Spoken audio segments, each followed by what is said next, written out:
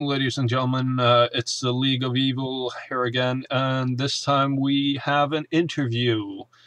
Um, those who have seen our two other streams might notice that I'm not doing the intro right now, but since we have um, DocuFox with us, would you kindly please just introduce yourself? Hey everyone. Yeah, my name is I guess DocuFox or Morgan, you can call me, um, or at Circle C7, which is my Twitter handle.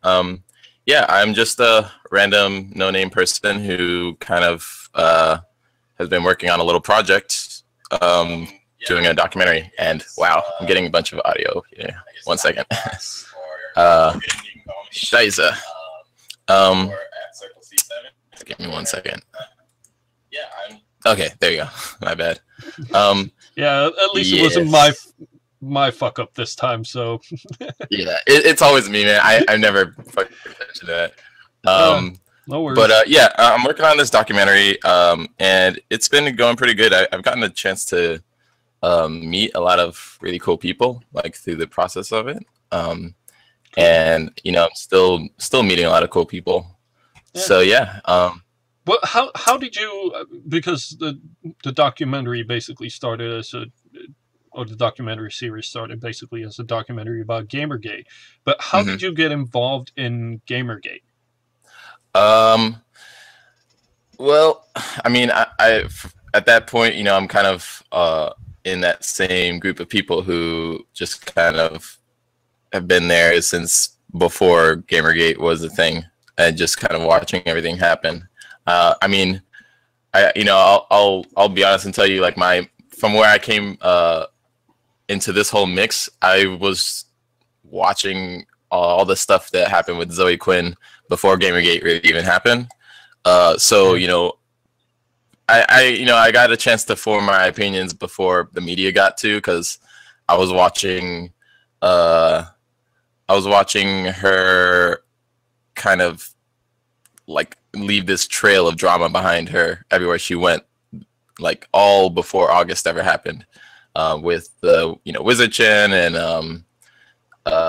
with the Rebel Jam and with Fine Young Capitalists. So when there was a Polaris game jam, wasn't there? A notorious. Sorry, what's that?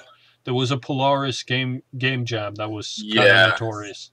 It was like sponsored by like some like Pepsi type people and all that stuff. Like it was a big, like, first of its kind, like game jam that would have become like a reality TV show and stuff. And they wanted to hype it up like a reality TV show and add a bunch of drama and infighting into it, because that's what gets ratings. Yeah. And so the producer, right person to hire then. Yeah, well, no, not at all. Like the producer tried to spur on some drama, and he said something that fit into, like, you know, what counts as sexism these days. So she went on a kind of like a tirade and kind of nuked the entire project, and then left to do her own jam. So yeah, that was the thing. Yeah, so you know, I got a chance to see all of that drama happen before Gamergate, and so I was knowledgeable about the whole situation going in. You know, I got a chance to really see things happen as they did, just like a lot of other people.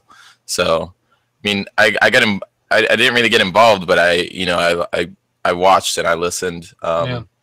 I didn't actually catch a lot of this. This is, you know, I've been a gamer all my life, and I wasn't aware of the sort of infighting drama bullshit, because I didn't pay too much attention to the community. But yeah, afterwards, I have heard a lot of shit from different types of people that have said, yeah, that basically giving me a very good impression of how everything led up to it. And of course, I paid attention to the mainstream media and the way that a lot of gaming stuff was covered in the mainstream media. Yeah, which was crazy. Basically, it was. Yeah, it's absurd. I didn't recognize any of the stuff that I or people that I knew and Yeah. stuff that I recognized. For me, it was just it was really odd because you're kind of expected to choose a side. To me, there weren't sides. I was there, so nobody could tell me what happened. Like I saw things happen, so it's like you can't convince me that this didn't happen, or that this person isn't the center of all the drama and stuff like that. So that's that was kind of my thoughts going in. You can't convince a firsthand witness. Well, in your eyes, how did Gamergate start? Was it the Gamers Are Over article that sort of tipped this giant Jenga? Yeah, I mean, like you're gonna get like that kind of thing definitely like kicked a lot of people's ass into gear, and they were like, nah, you can't go around just shit talking, because we're gonna do something about that. We're gonna talk back. So that definitely got a lot of people into gear about what's going on. But yeah, I mean, there's a lot of people have said this before, but it was long before Gamergate actually happened that there have been issues. But when it comes to Gamergate, there were two kind of groups that were going in, or there's more, but like two main groups were people from V and people from Pol, and they had kind of different goals as to what they wanted to really talk about. So there were people that wanted to talk about the crap about the long standing issues with game journalism, and then there's also people that wanted to talk about the like creeping cultural authoritarians that have been trying to get into games, like they've done with comics and a bunch of other things before. So that those are like the things that kind of brought it all together. And Gamergate's been picking up allies and stuff along the way. Yeah. Well, I mean, I came into all of this in September. That's when I started noticing a lot of shit, because I didn't read too much of the online gaming media. I watched a lot of videos. Basically, I watched Total Biscuit and so on to get recommendations for my newest games. That's how I got my gaming news, was basically through YouTube,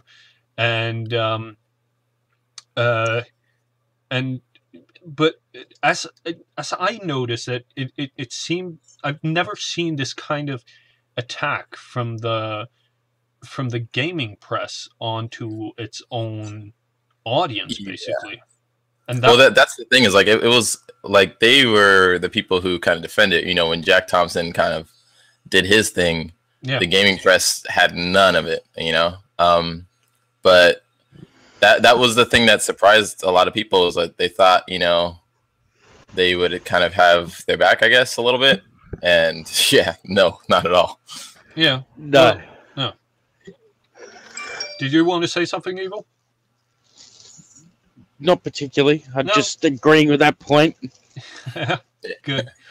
But the thing that I've noticed as it moved along, as this year has sort of progressed slowly into we're into the 13th month now, or 14th month, basically. What is your impression of the gaming industry, how they have responded to this? My impression of the gaming industry as a whole? Yeah. With AAAs, I think, they're just looking at it as like another wave of some nonsense that will just kind of go away. Yeah. I don't know. I'm not even entirely sure if I believe that. I'm just kind of, it's my impression for now. But like, with the indies, like I don't know, the indie cliques want to like use this as a way to kind of just, I guess, strengthen their cliques essentially. And then the non-click people are just kind of stuck in a situation where they can't really comment on anything because, Yeah. They'll be fucked otherwise. I don't know. I don't know. When it comes to like the gaming industry, I think that everybody just wants it to be over so that they can go back to doing what they love to do. Yeah. And yeah, I mean, I don't know, man. It's a little strange, but one of the things is like I like talking to, like I got a chance to talk to Jay Truman. He was like a AAA dev in the UK. Like those guys, if you can get a hold of those game developers and like let them tell you what their impression is, like it means so much more because like I mean I'm like a garage dev. Like I'm a 3D animator and I'm getting into game dev, but I don't have the same grasp of the industry. I just wanted to get your impression of what it was like, and yeah, I think that it's just I think that the dev scene actually reflects a lot of the gaming community. Is that there's two sides? Yeah, there's two sides, and there are a bunch of people caught in between. Yeah. Who just want to do their thing, and I do think that there's a difference though that you get with the indie devs and the AAA devs. Yeah, like the way that they view this whole deal. Yeah, I get. I can totally see that one as well. So what is your overall impression of the Gamergate community then, or if we could call it a community, because it's basically a hashtag, and people use the hashtag to sort of vent their frustration over the gaming media. Yeah, I'll do some. I know some folks want to just like will probably want me to just establish like what I think Gamergate is before we go into it, because like just like what you said, like Gamergate is community, it's a hashtag. Like it can get a little confusing when people talk about just Gamergate in general, but I'll put it this way: there's like multiple Gamergates, if you will. So there's Gamergate, the hashtag, which is it's whatever way that people use it as a tool to a rallying point where people can discuss stuff. There's Gamergate, the community of people that are always there to talk about things regarding scandals that from Gamergate. And then there's there's like many little Gamergate communities within them, I guess. But like when it comes to what I've seen from people, like so my whole deal with the documentary was like I wanted to there were people that were doing like there was like the Sarkeesian Effect documentary that were trying to like find other ways to refute people, detractors of Gamergate and stuff. I wasn't really focused on that. I knew that there were people who were better than me who could dig and find all this other stuff. But that's not where my skills lie. And I thought that there was a great thing that I could contribute to discussion, which is to actually find out who's involved in Gamergate. Like being there from the start, I didn't really have an issue finding out who's who in Gamergate and all that stuff. Like people make themselves known. Like if I wanted to find somebody to talk to in Gamergate, I could list off 100 people for you. That could give you a good explanation of what Gamergate is and a coherent argument for stuff. It's not that hard, but journalists always fall back on that. Oh, we don't know who to talk to because Gamergate's so nebulous and all that bullshit. Even though Brad Glasgow managed to do that pretty well. So. Exactly. I mean, I'm following 4,118 people, and at least 75% of them are involved in Gamergate in some way. Yeah, and that's the crazy thing is like just say you don't want to do it, man. Like don't make a bullshit excuse. Be honest, and we'll Yeah, I can respect a little honesty because I don't totally. I'm not saying Gamergate's a pleasure to dig into, No, I totally get why people want to stay away from it to some certain degree. I mean, I have stepped back. I've never really commented that much as as maybe I should have, but Mhm. still, I took a step back a couple of months ago because I was getting fed up with the e-drama and the Yeah. bullshit. But So that's like your choice, man. Like yeah, that's, there's nothing that you should have done. That's just what you do. yeah, You know. exactly. So what gave you the idea to sort of make this documentary? Was that Actually, just yeah? yeah, it's a combination of things. So back in, what was it? Like December, I'm thinking. There was okay, so I don't know if you used Reddit at all, like for KIA. Not a lot. I am on Reddit, So but like back then at no, that no, time. no, not back in Okay. December. That was a shitstorm. So Yeah. yeah, Like I tried to use all the different forums because I didn't really know where we would be able to talk about that stuff. yeah, Um, exactly. So I just tried to stay tuned to everything from YouTube to 8chan and all that good stuff.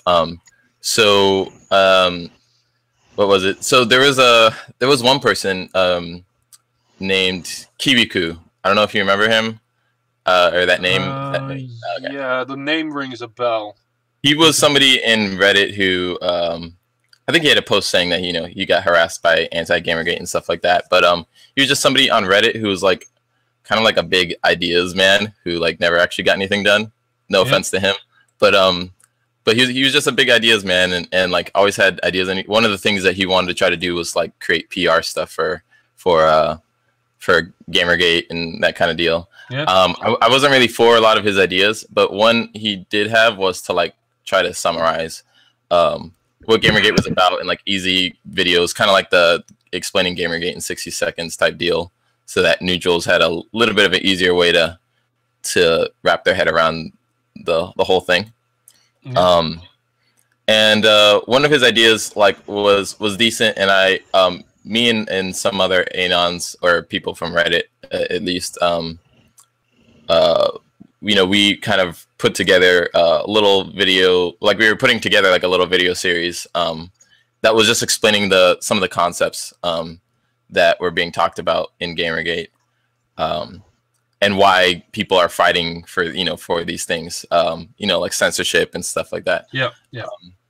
And I didn't actually release it because one of the things was it is hard to get people to kind of stick to a project and that kind of deal. We got the first video done, but I didn't release it because we weren't able to like kind of stick around and do the whole series, because it was just at that point it was like me and one other person that were putting it together.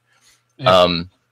And so that happened, and it came and went, and at that point there were people that were putting some videos together, like like Gamergate in 60 seconds type deal, and so I like left it at that, and was like, okay, that'll be fine. But sometime later there was it was maybe like April or something like that. I was like talking to Otter Jesus. Yeah. I And, know him. Yeah, he's awesome. I was talking to him. He like posted something on Twitter like, I wish that somebody would like, put together like a documentary kind of showing like, I remember actually talking to him about that. Yeah, he's like, I wish somebody put together a documentary like, showing all the people in Gamergate or something close to that. And I was like, well, I might have an opportunity to do that, so it might be interesting. And I just kind of like, I said something like that, and we like talked for a second, and that was it. But I like mulled the idea over in my head, and then from there, I just like I went to like Reddit and stuff, and like threw the idea out there and said, would anybody be interested in that kind of deal? And people said yes for the most part, and was just like, and so I looked at that and I thought, well, what good would that do, and how could I do it, and stuff like that. Yeah. So yeah, like it from there, it just kind of it worked a little bit. I got a lot of people who volunteered to like, oh yeah, I'll help you do this thing, I'll help you do that thing. So it helped me, because I don't have all the resources to do that shit on my own. So no, I know the feeling. you know, I've worked in the film industry on and Yeah. off. So I actually have a documentary project myself laying around Nice. that is very dear and near and dear to my heart. It's nothing Mm. political, but it's I've never actually talked about this on stream, but Hmm. I could go into it. There was a friend of mine who died during a film production, Oh wow. basically. And he was the producer. He was a very young producer. He was 27 years old when he died, and he was basically my closest friend at that time. So I have been working for almost 4 years getting the. I've done all the interviews and everything. So I've been working Hmm. for 4 years trying to get together enough finances to actually get this up and running because I need Hmm. somebody to actually edit it. Yeah. And yeah, but I know how hard it is to sort of get things together. And one of the ways that you wanted to solve that was by doing a Kickstarter. And Yeah. It was how? like so Yeah, that was a interesting process. I The Kickstarter. imagine. Well, it was an Indiegogo, but Oh you yeah, know, yeah. So it was a crowd. Yeah, Indiegogo. It was a, yeah, yeah. So one of the interesting things about me is like I absolutely hate being like indebted to someone, yeah, like to anyone. But you know, I just kind of I went for it. I had said in my I had said in like early on, even in the first Reddit post, I think I said, you know, it's possible we might be able to do some crowdfunding, but like I don't really want to, and like I just want to see if you know if I can kind of pool together resources from everybody, and maybe everyone can contribute or something like that. yeah, Um, to the point where I don't really have to do a crowdfunding campaign for it. And then like as I started kind of putting the project together and figuring out what I would need, I was like, oh, well, you know, really at the end of the day, you can't really do it without having a real budget. So you know, I just kind of I decided to go for it. You know, there were people that were like making the point like, oh, well, you can do, you know, if you wanted to just, you know, meet all these people, you could do Skype interviews for everyone. But you know, I was like, that's great. You know, if you want to just do like a YouTube series or a YouTube video, yeah. um, and like that's some YouTube, you know, you'll get a small YouTube audience. You know, a couple thousand people will watch your video, and then that's it.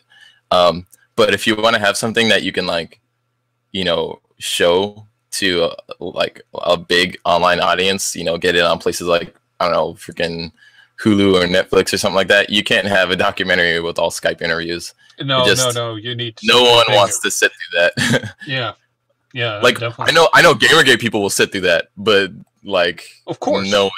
of course. But they have a special interest in this, and if Yeah, you want exactly. to, Like and if you want a series that actually shows the gaming community as a whole and how, you know, not how deep it runs, but how some things might be misconstrued by the mainstream media, you mhm. need to reach a bigger audience. And yeah, Yeah, absolutely. And I just like I knew that going in, and I was like, I'm not into like half-assing it for people, you know. I want to, you know, I really want to give everybody like, you know, bang for their buck. So that to me was the best way to do it, and I budgeted it pretty well. Like there, I mean, you know, people were like, oh, like the price for it was $20,000, and everyone was like freaking out, and I'm like, look, man, like you can look right now for other documentaries on freaking Indiegogo, and like they're kicking it up to like 50 something $1,000. Like this is as bare bones as you get, man. But I can tell everybody that 20,000 for a mainstream documentary is nothing. like It's that was literally like transportation. Like I had yeah, gotten people volunteering me equipment, um, and that would have been like transportation and food, and just like a couple other little things here and there. yeah, But like that was that. Yeah, it was.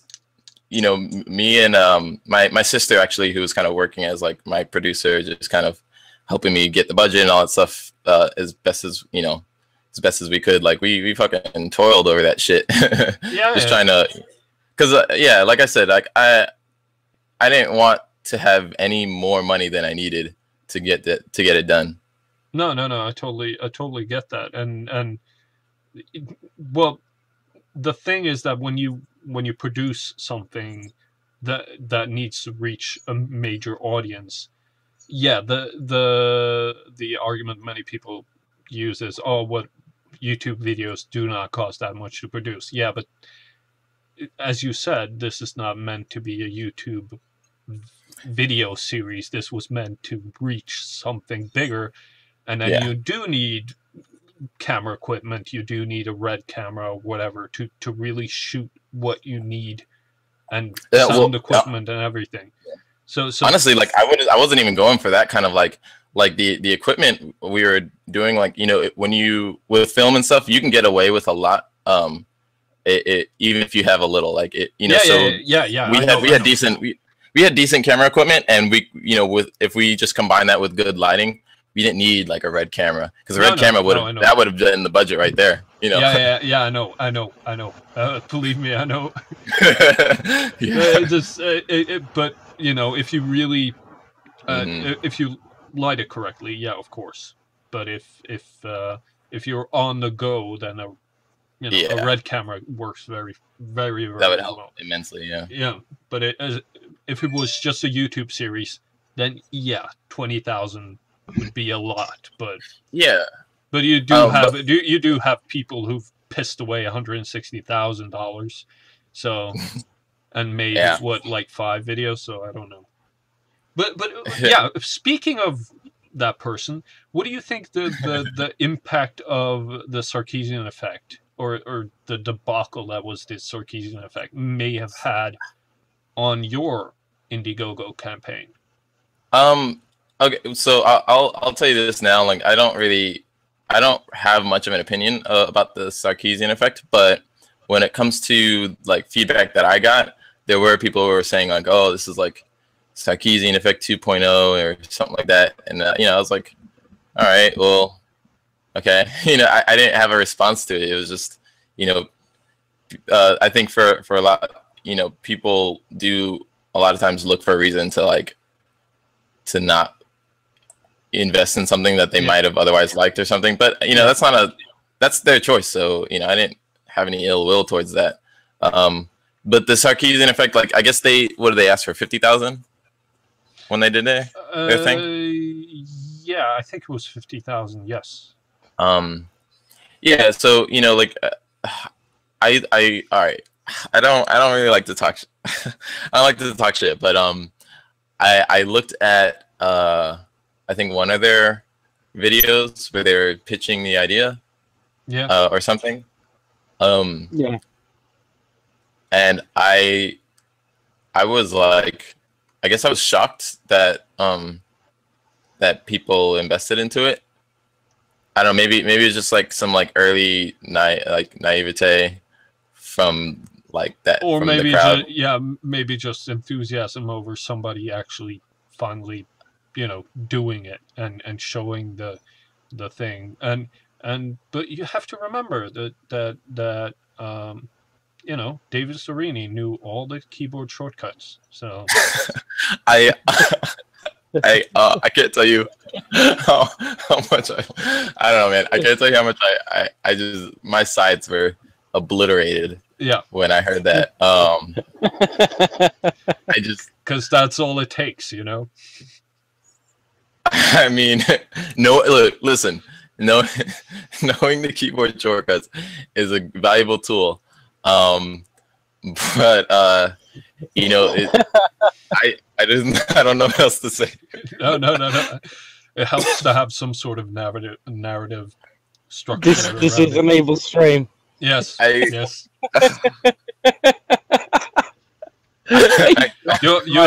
You have pleased the boss. Yeah. That is you cannot discount the ability to get those keyboard shortcuts. So I'll give him props on that. Yeah. Well, I just Okay. the thing is that the documentary was and the documentary is needed because there Oh has yeah, been there is some sort of there is an You mean ideological, The Sarkeesian effect? well, basically some sort of, One that does like the Sarkeesian same. himself. yeah, one Yeah. Okay. that does this sort of uncovering basically, Mhm. because there is there is some sort of ideological, as a leftist, I'm a left leaning guy. Mhm. I grew up in a pretty social democratic country. I have benefited a lot from having a really equal society, and yeah, it does work. But the identity politics that have sort of invaded the left as of the 1980s, it's yeah, it needs uncovering, and it needs some sort of Mhm. commentary. Uh, were Jordan Owen and David Serini the right people to do that? I Uh, don't know.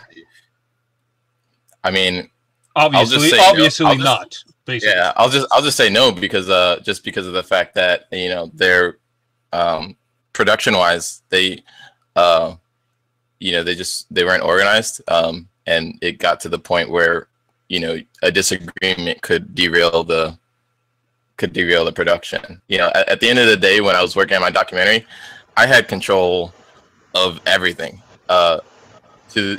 So there was not going to be a point where somebody could like, oh, I don't like you anymore, let me go and derail your project. Like there was none of that. yeah, So I don't know, man. I think that you do need people who you can trust to help you work on a project, but you have to have some control over your own project. And when you get into a partnership, even partnerships have to have that like 51%, 49% split, yeah, where somebody's making the executive decision. So, Yeah, um, so I don't know I don't know the specifics on how their like I guess drama went down, but it doesn't matter to me because it just shouldn't have gone down to begin with. no. There needs to be some level of professional behavior when it And comes. I don't Yeah, yeah I don't get it. I don't like understand the like let's make response videos to shit talk the other person thing. That to me is something that's a no as well. yeah. I'm I not the most agree professional totally. person in the world, but No, that to but me is yeah. there is this.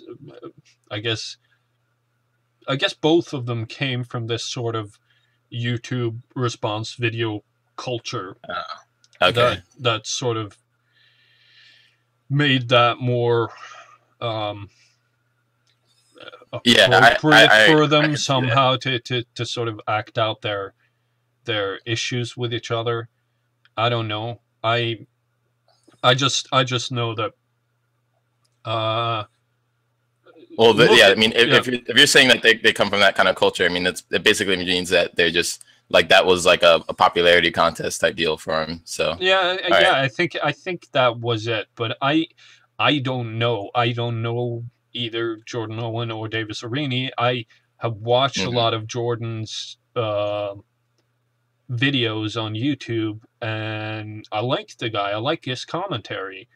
Mm-hmm. Uh, but I don't know the details of that sort of conflict. It just seemed like there was a lot of, well, not a lot of it, but it gave me the impression of a sort of a hustling type of scenario. Maybe The not skulls from, didn't do it for no, the skulls did not do it for me.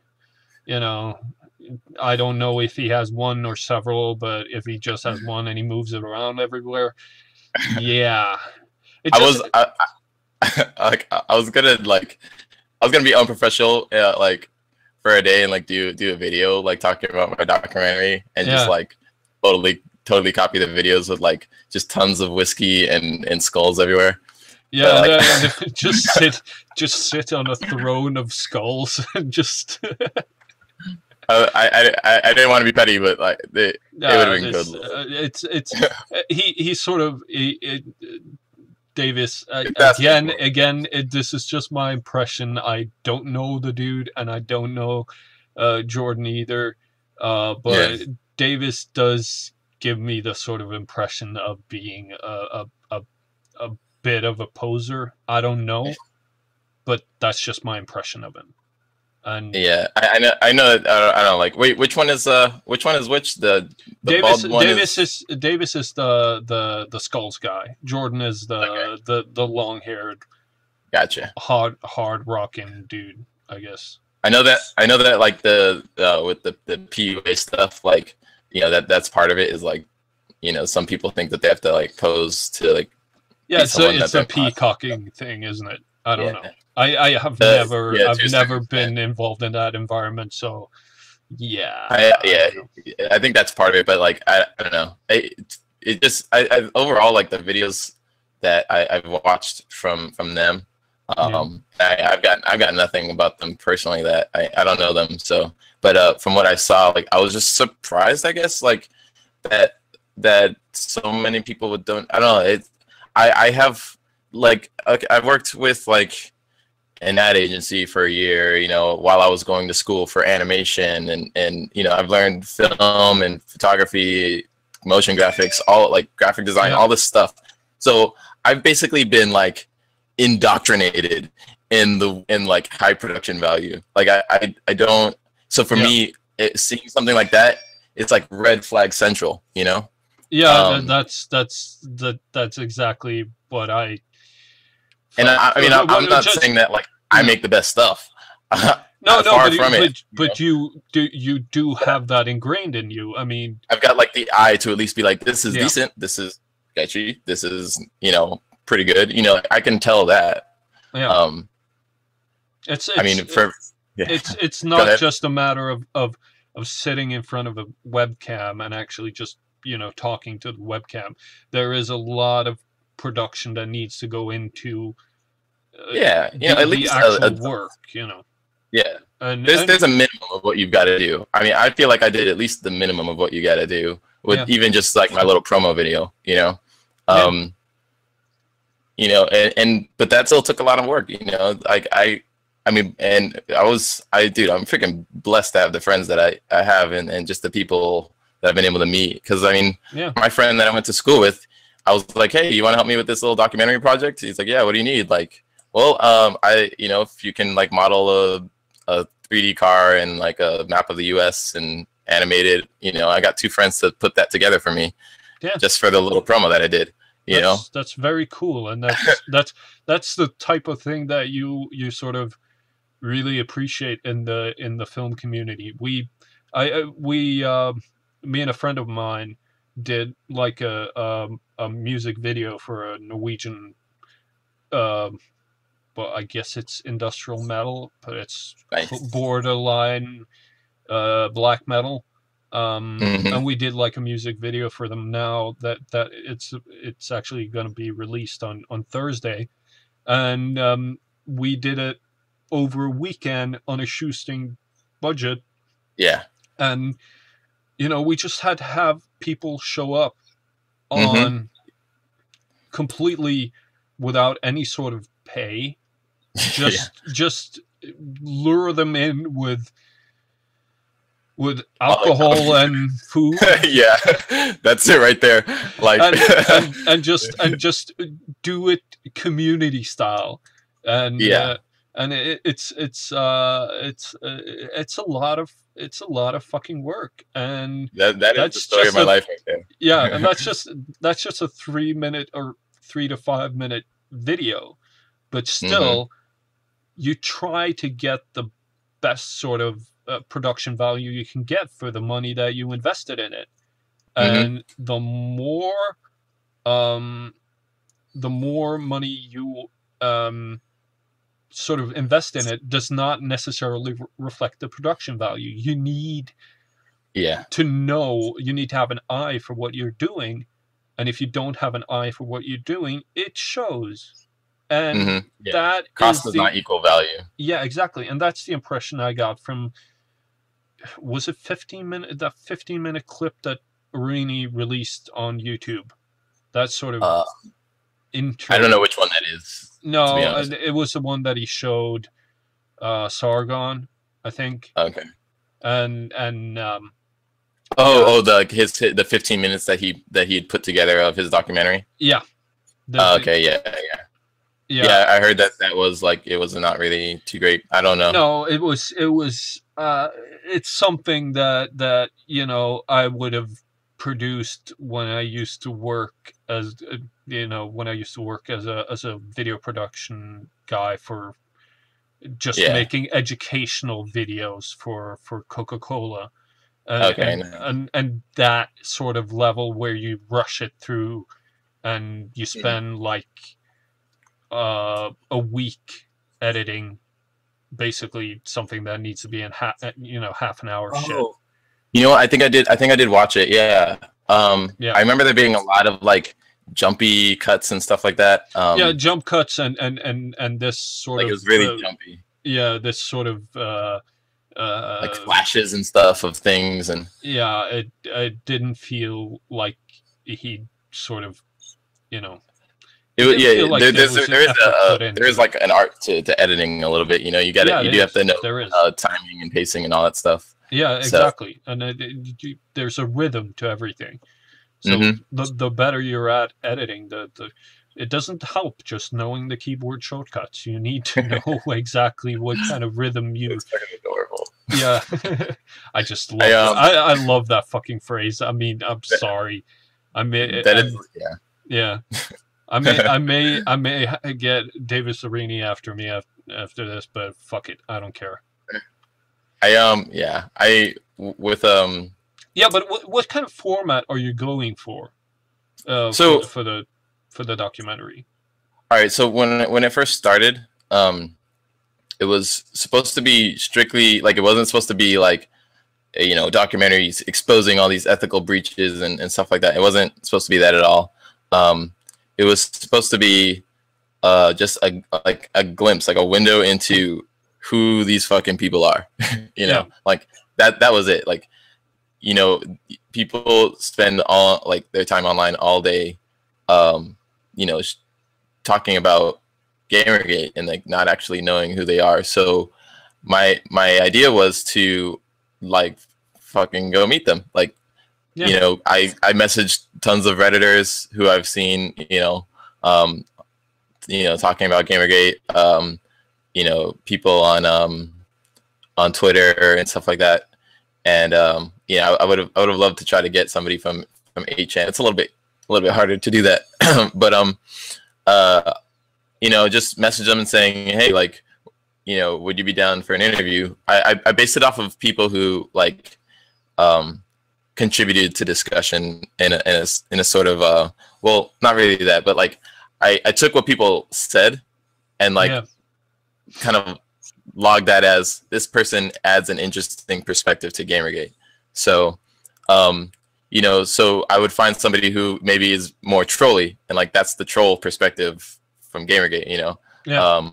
Or somebody who kind of comes from an anti-harassment, you know, standpoint, like Sushi Lulu, for example, or something like that. Yeah. And then, you know, and I get in touch with those kind of people just to get the different angles of everything. So that was kind of what I was going for. Then I'd, you know, figure out where they live. You know, they tell me where they live and stuff, and then you wouldn't, you know, dig deep enough to you get the information to come like, to the door. Can I interview you? Okay, I'll see you in Boston then. Like, no, like no, it was like, you know, I just asked them if they're down to interview, and then from there I get their information. And then I just kind of charted out a course to meet them in the most efficient way possible. As like kind of one big road trip. And then, you know, that would save me tons of money because it would actually double because I was going to end up moving across country anyways. So I would have just kind of planned that into, you know, just my own personal like move, and then just you know, shoot it and then just edit it all after I've moved and stuff. So like, you know, that was just me fitting it into what I've got going on in my own personal life. But you know, I did need like money to make that happen. I think for the travel, it would have just been like you know, I don't know, for the travel and like food and stuff, it would have just brought it up to like 10,000 or something like that, to like get around places and to talk to those people. So, you know, that part was what I really needed, like a lot of the bulk of the money for. And then the 5,000 would have helped with some other things, such as like getting it onto platforms and stuff, like, you know, actually submitting it to those sites, like Netflix and all that stuff. So that was like the format, like what I was trying to do with the actual documentary.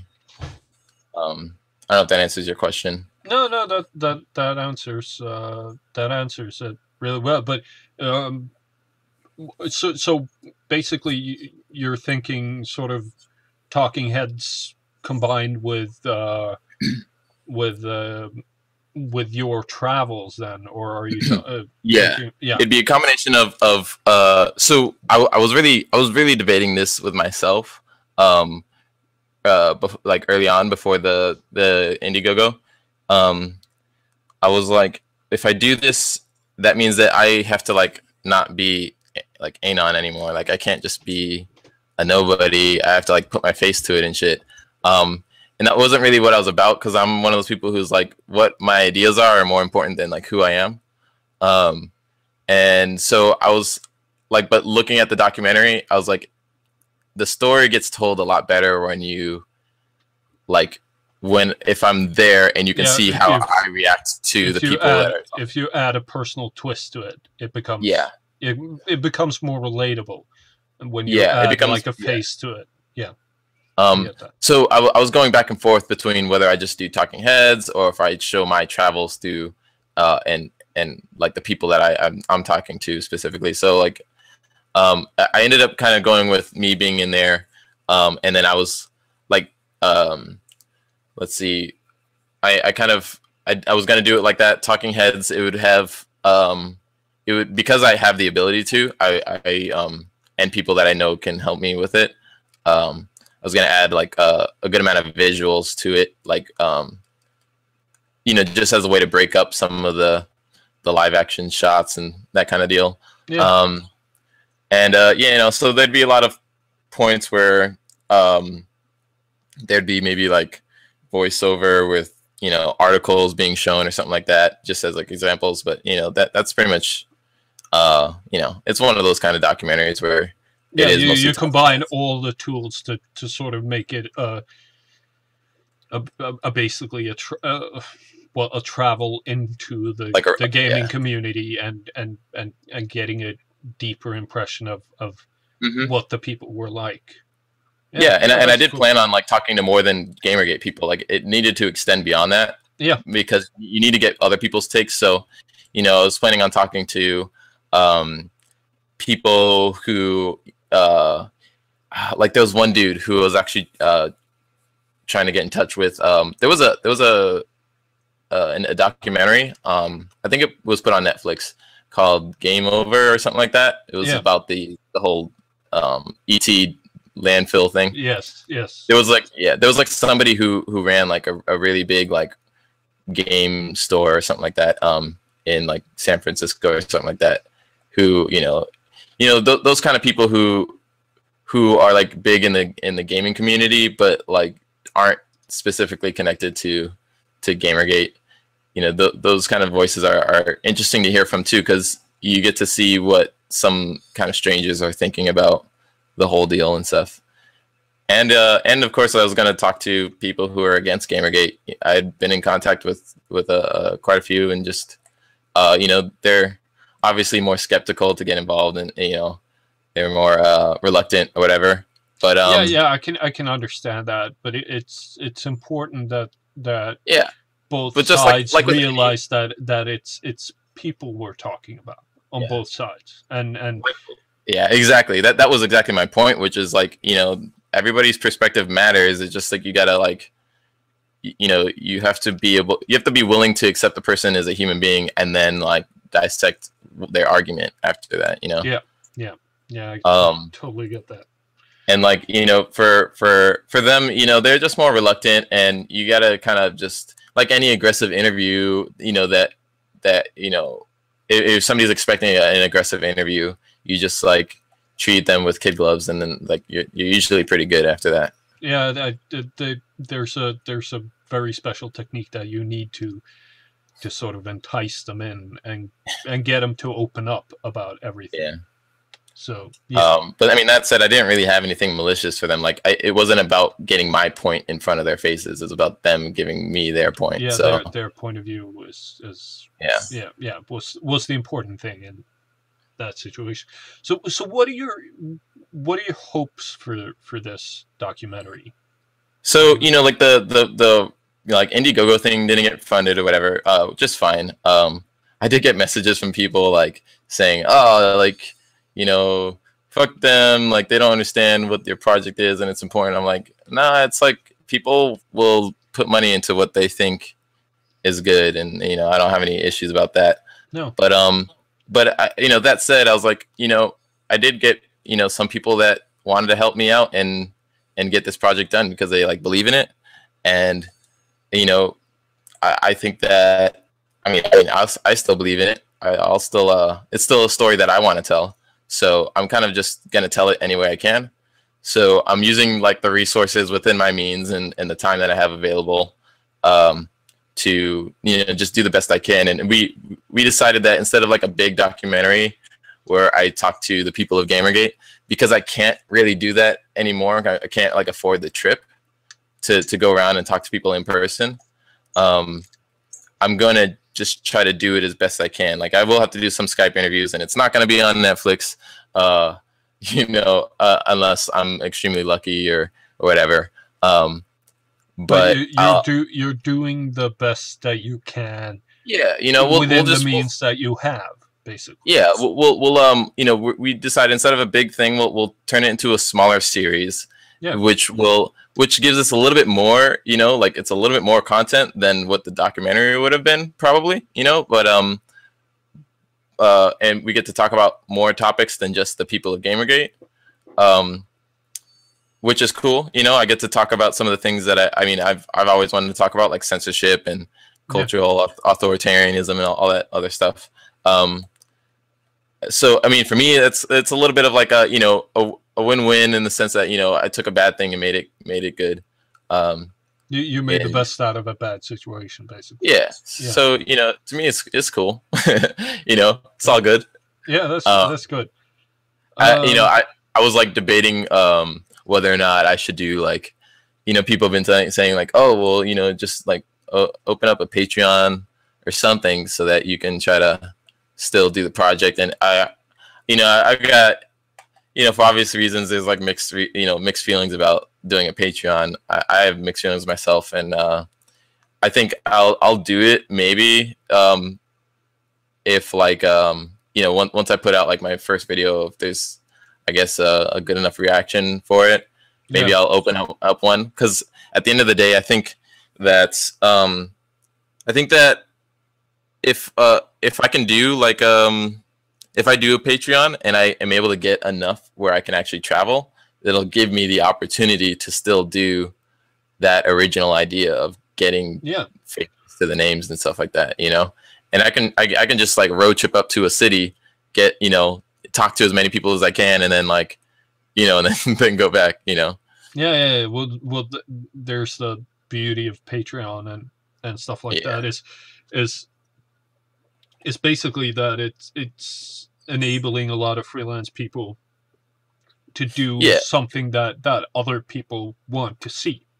I want it to be, you know, I want it to be something that like, if you like what I do, then go ahead and throw money at me if you want. But other than that, you know, it's like, it's not a big deal. John Kelly was saying like, get all your ducks lined in a row before asking for money if it comes to that. Yeah, I mean, I totally agree. Yeah. Yeah, that is a very good point. That is, you know, I, you know, I was like debating whether or not I should do like, you know, people have been saying like, oh, well, you know, just like open up a Patreon or something so that you can, you know, talk to as many people as I can, and then like, you know, and then go back, you know? Yeah, crowdfunding tends to be anti-consumer. I don't know. I haven't wrapped my head around that. Not necessarily. I mean, the problem with crowdfunding is that it can give a lot of it's a lot of risk. Yeah, it's a lot of risk, and it's also yeah, I know it's not an absolute, John. The thing is that it's crowdfunding can often lead to a lot of rich people may back someone telling a narrative that they want to be told.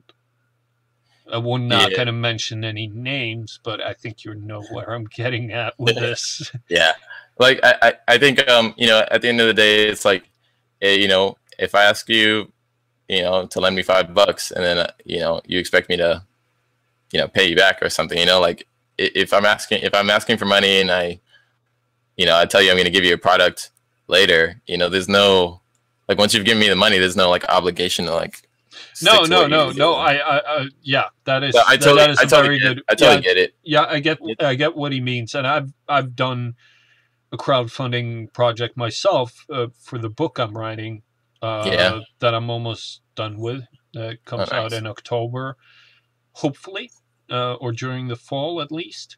You gotta send me a link when you finish it, man. Yeah, I'll definitely send you a link. The thing is that you do sort of feel that that at least in my case, I do feel guilty if I can't. First of all, I didn't reach the goal I'd set myself, so the people that actually did fund me will still get their products, but you know, it took me a little bit longer than I wanted to, and that made me really guilty. That made me feel really that kind guilty. of thing like weighs on you. Yeah, it does. So that's one of the reasons why, like, you know, I was talking to Oliver Campbell, you know, towards the end of my campaign. Yeah. And he was like, you know, well, this is a good idea. Like, you know, maybe you should just restart the campaign and try it again. And I was like, I don't know, man. Like, that stressed me out. Like, just the campaign stressed me the fuck out. I don't know. Yeah. I totally get that. Like, you know, that to me is like, you know, and not being able to like deliver would stress me out even more, you know, like, or deliver on time or whatever. Yeah. You know, so I totally get that. It weighs on you. Yeah. And it's this sort of, well, it's this sort of idea of a lot of people using, you know, Patreon or crowdfunding to sort of sort out their own issues, basically. Mm-hmm. Yeah. There are a lot of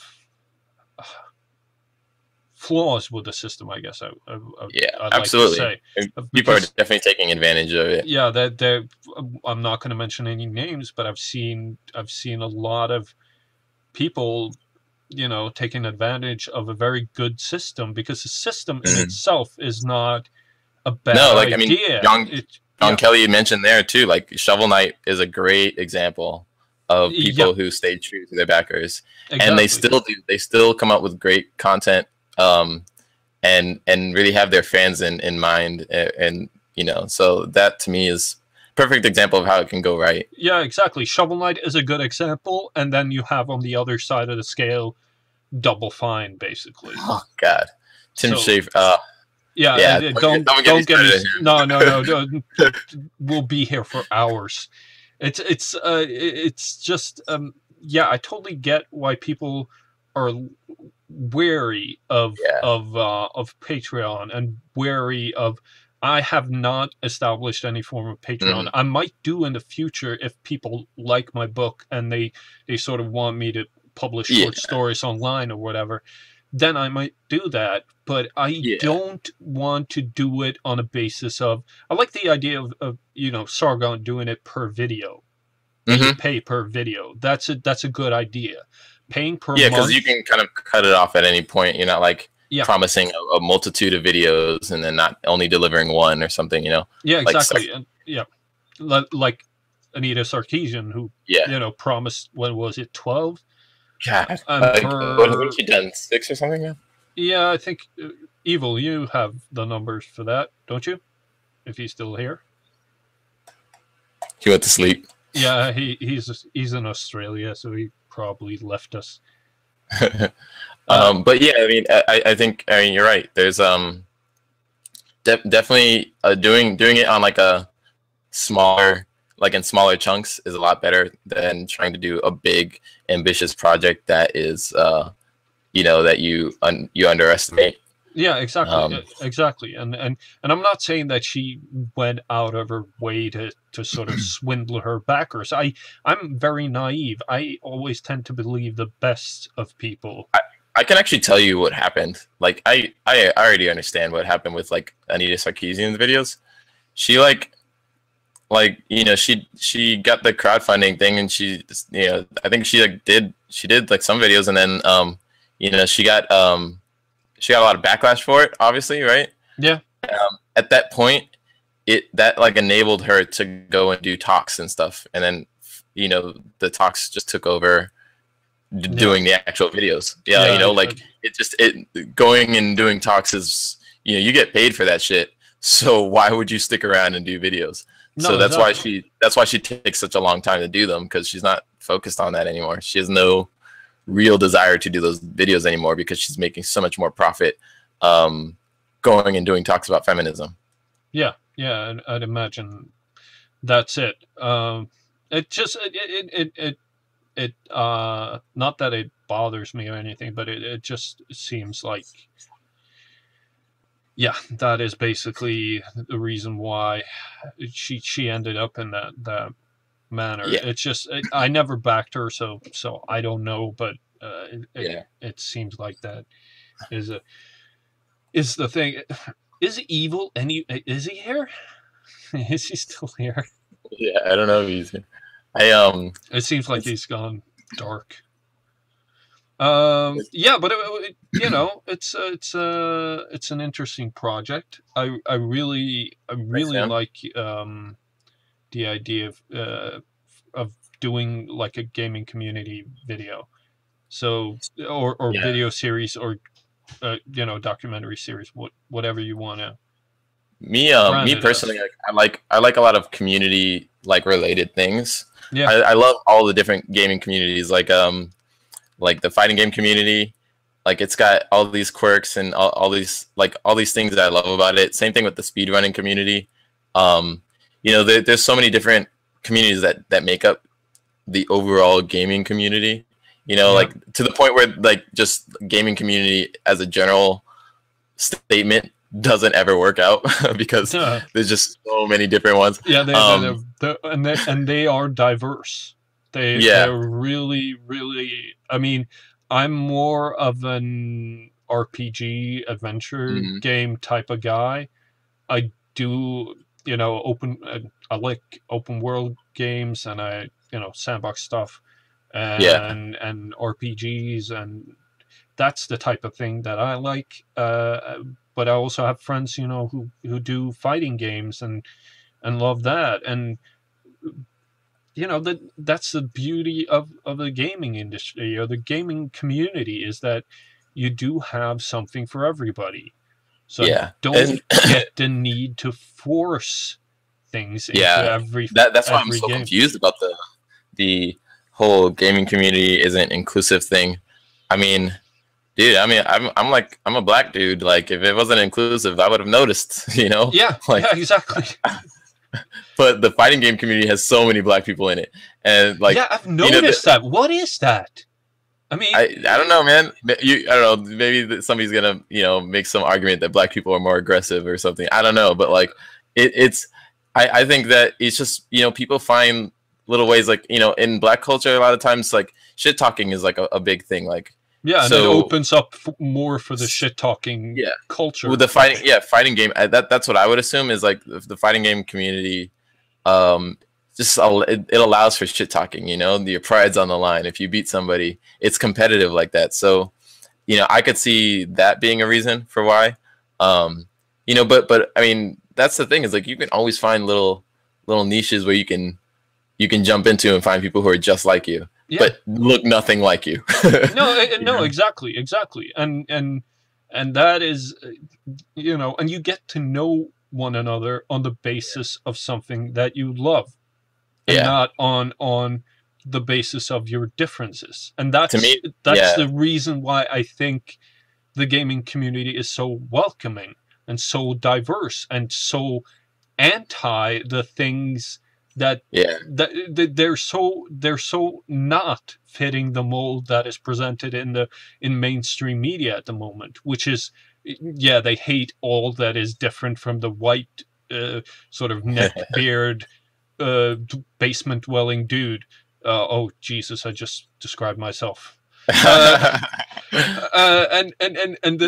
that idea sort of no, it's not anything like that. It doesn't come up so under many scrutiny. No, exactly. I've never met so many transgendered people than my time interacting with Gamergate. I'll be honest. That's the same here. I didn't expect so many trans people to like, I don't know. I didn't expect so many trans people to like join in on Gamergate. Like, I mean, I didn't really have an opinion of shit. I mean, before, like a year before Gamergate, I didn't even know fucking trans people were like that. I didn't know it was a thing, really. You know? No, so I didn't think that. I didn't know that the community was so big in the gaming sphere. But then again, I didn't hang out in any of the chants either, so I didn't really talk to a lot of gamers either. But it blew my mind, and I love it because every person that I've talked to during my time interacting with Gamergate has been very much welcoming, and it's been very much, you know, oh, you like that game? Oh, come on in, we'll just talk about that, instead of just, you know, focusing on the differences. So I don't recognize, that's one of the reasons why I got involved in this, because after talking to people for about basically a couple of weeks, that's not the impression that I was left with. The impression that sort of was pushed in the progressive media, you know, things like TYT and some of the HuffPost pieces, and David Pacman. David Pacman was actually the guy who sort of dragged me into this, because I was I still am a huge supporter of him. So it boggles my mind how wrong the gaming community has been presented in mainstream media, and I don't know why that is. It's I don't know, like I don't know, gaming journalism is just like the media in general has always been fucked, and I didn't know. I didn't realize that it was gonna get so weird. I think that's one of the reasons why I you know, always followed Gamergate. It was just like things just got real weird, man, like real fast. Wikipedia totally freaked me out. Like, you know, there were just people that I think there were people that we expected to be somewhat reasonable, just ended up being totally irrational. And it was like, you know, and all of the fail safes were like fell apart, you know, all the mods of whatever forums that you were ever involved in, like they all just like failed hard on what they were supposed to do. And then there was a lot of there were a lot of people that I felt showed their true colors during the first couple of months, and it really bothered me. it got to me because there were a lot of people that I admired Yeah. that sort of went, you know, full Macintosh basically Yeah.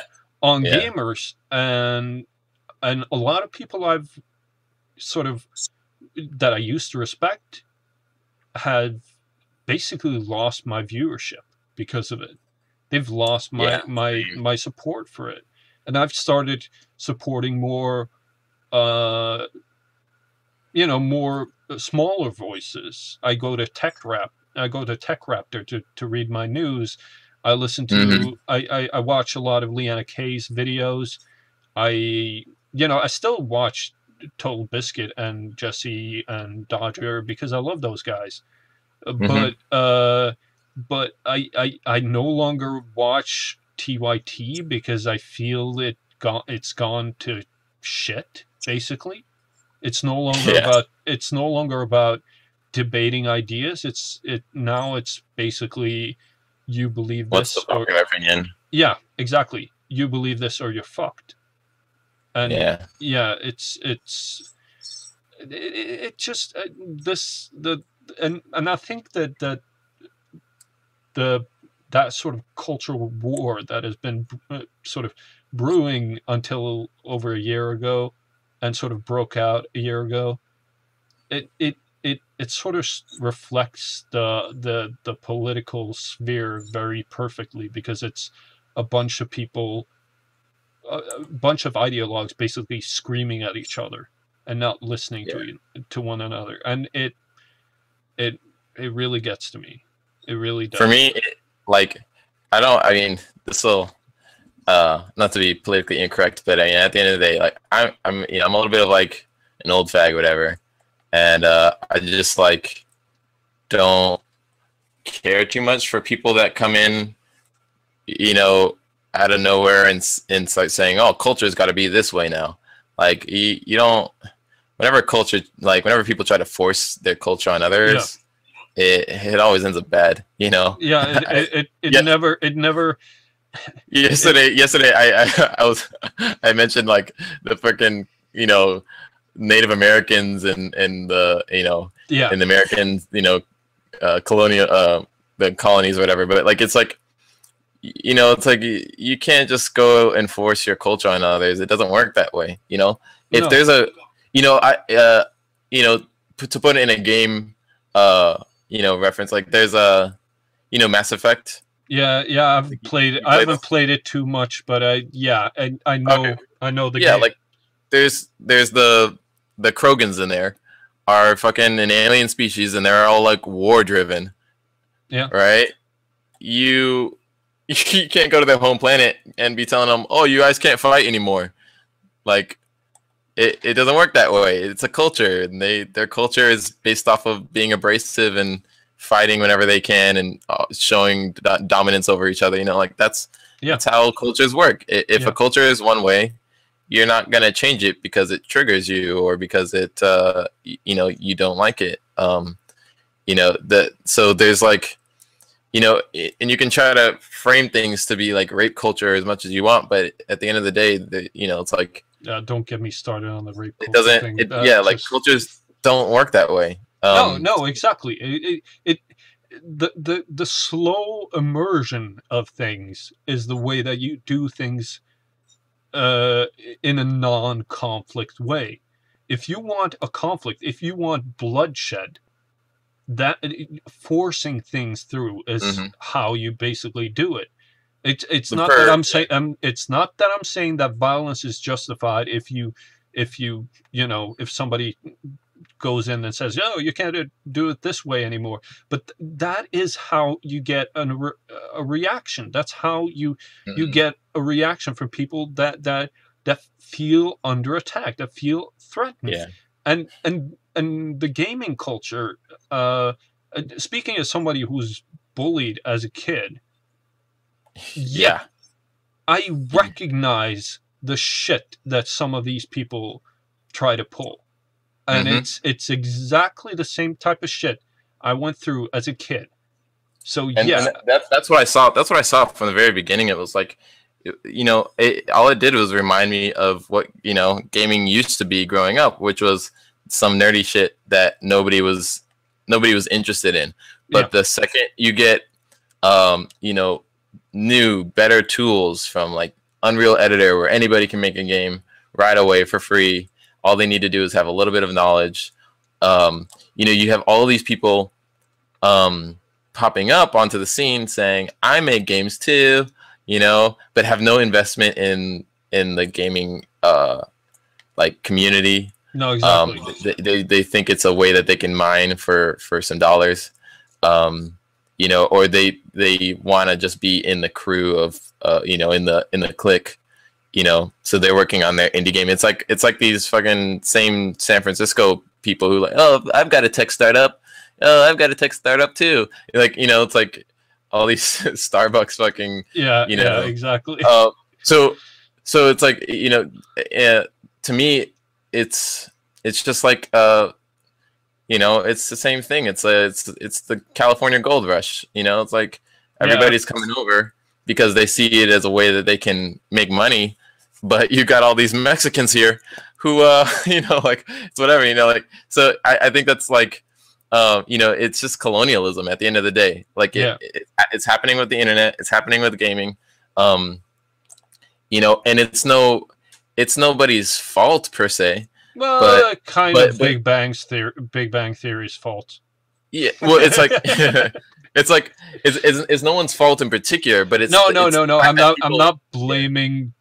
You know, I'm not blaming anybody, but it is the Big Bang. It's partly a factor in this that sort of being a nerd is cool now. Cool, then it's the hipsters and stuff like that. You know, like being a nerd is cool, all that stuff. Let me have a Transformers T-shirt. It's like I think that like I think that when you get those kind of people coming in, you know, they see the culture that has come up out of it, but they don't understand what has created that culture. You know, like it's everything from, you know, like, you know, there's a reason behind the like why people do things a certain way. Like, you know, people say, oh, gaming is not a meritocracy. That's BS. That's a way for you to bring down women or something like that. No, it's like when you go to a group of gamers, they're playing whatever, let's say Pac-Man, right? Yeah.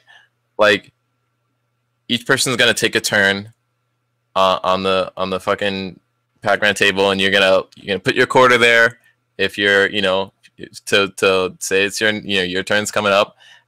When that person's over, they're gonna try to get a high score, and then like, you know, you can go there and you can beat their high score, and like if you beat their high score, you're the better gamer at Pac-Man. Like that's all just little culture stuff, but like I don't know, for some reason it doesn't seem like people see that, you know, so they see people talking shit at each other and they think that they're just being like, you know, horrible, aggressive people and stuff. Like, no, it's like, no, I just beat your high score. It took me a lot of work to do that. Like, you know, I'm going to talk shit exactly. now. Yeah, it's really simple. It's you know, put it in a term that I don't usually use. It's the touchdown dance. The what? You know, I don't watch American football, but I do get some of it. Yeah.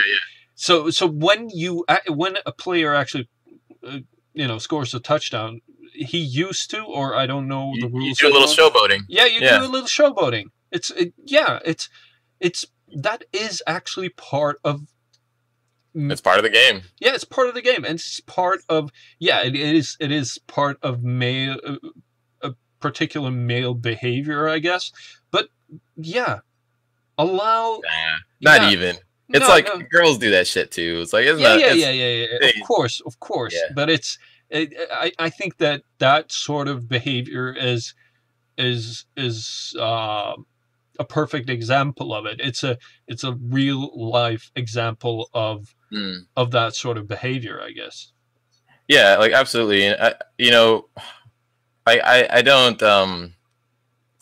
Yeah, I'm not quite sure like where people are fucking up on on like, you know, on the issue of why this is not a big deal. You know, like it seems like there's too much there's too many connections being drawn. It is very like almost like conspiracy theorist kind of like how these how people try to make like little things like that linked to broader cultural issues. Yeah, but I think a lot of it, not to go all political, but I've been watching.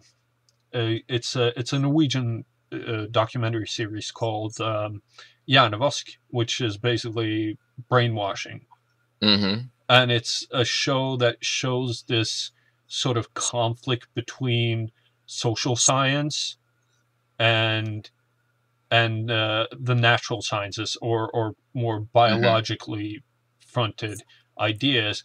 And I do think that a lot of this sort of tends to go back to that sort of divide between the people that think everything is a social construct and therefore we can change it, or we can force through a change, instead of a lot of biologically impaired, or biological imperative. It sounds like cultural engineering. It's like, yeah, basically. Something's wrong with that. Yeah, exactly. And I it's not that I don't think that we might have some issues, but I think they're a minority. I think they're a minority in any civilization where you have an advancement, or you have a real equal society, which I think most of Western democracies are. They're real, that they're equal, and people have sort of gone back into what they do what they feel like doing. It's not. I don't know, man. That sounds like wrong thing to me. Yeah, but I am kind of, maybe I am a bit of a wrong thinker. I don't know. Maybe. No, I agree, man. It's I don't know. It's absurd to I don't know. It's like you're right about the sciences. There's a whole section of science that's just like letting itself become like befuddled by this shit. You know, like they're overthinking some of these stuff and trying to do a little cultural engineering as well. Yeah. You know, there's plenty of like useful idiots in this whole deal, and a lot of them, you know, are dressed up as scientists too. So I don't know. Like, I think that there's probably, like, whenever you look at stuff like this that involves money, like the gaming industry's got a lot of money that it's got a, you know, that has like, that's waiting to be taken advantage of, you know? Yeah. And so there's always going to be people who try to, like, you know, take advantage of it as much as possible. So you know, you might have somebody like that who's like trying to, you know, put together some, you know, something that allows them to do, you know, some fucking, you know, just to try to like force an agenda just to yeah. But I do think that generally the people that are actually fighting for that side, if you want to put it like that, I don't think they're evil. I don't think they're fooling people. I genuinely think that they believe this. It's the same rule that I apply to religious people. I'm an atheist myself, and I genuinely think that religious people in general they're good people who just want the best for everybody. Therefore, they're in this sort of state of mind, and I may be a real naive. Well, I'll tell you what.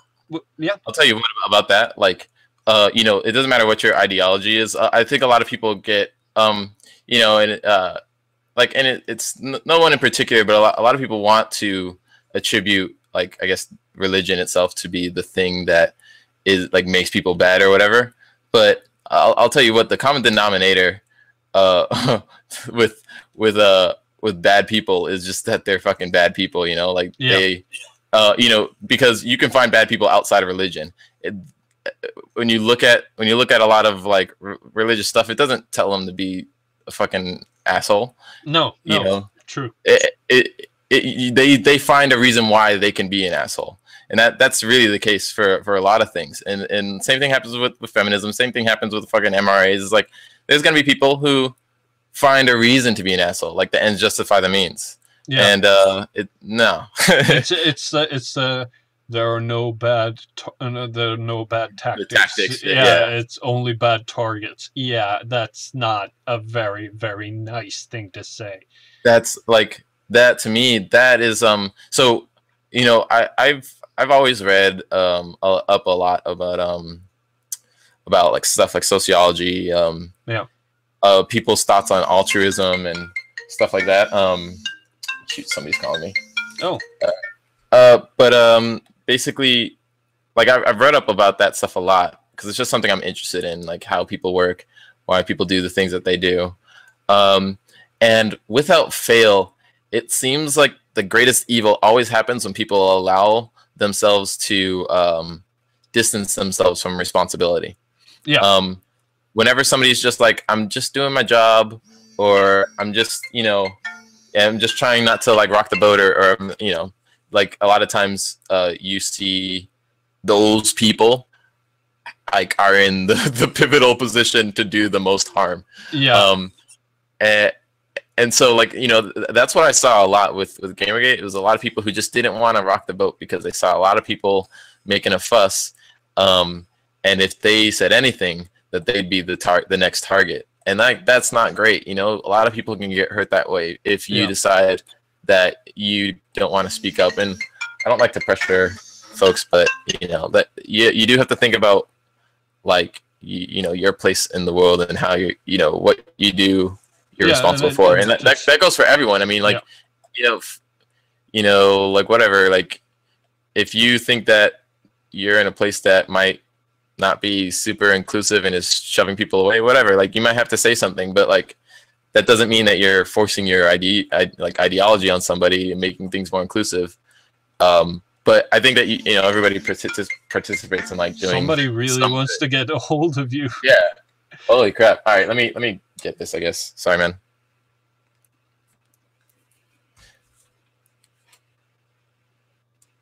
Yeah. Evil, are you there? No, I guess I'm all alone now. Let's see. Are there anybody in the chat? No. Hey, I've got to like take 5 minutes, so I'll be right back. Yeah, I guess I'll just entertain the one. Sorry, man. Well, if you feel like it, we could wrap up right now and then just that could be cool. And so if you want to shill yourself and just shill the documentary. Yeah. Well, yeah. If you, if anyone is interested in talking with me, sharing their experiences in Gamergate, I would absolutely love to talk to you. Just go ahead and go to @CircleC7 on Twitter, or circlec7@gmail.com, or like CircleC7 at whatever social media thing, and I'll find you. So yeah, go ahead and hit me up. Yeah. And I guess I could shill for Dr. Evil as well. He's Dr. Evil. He's at Dr. Evil Gamer on Twitter, and yeah, he's also the head of the League of Evil, I guess. He's asleep. Yeah, he's asleep. It's late where he is.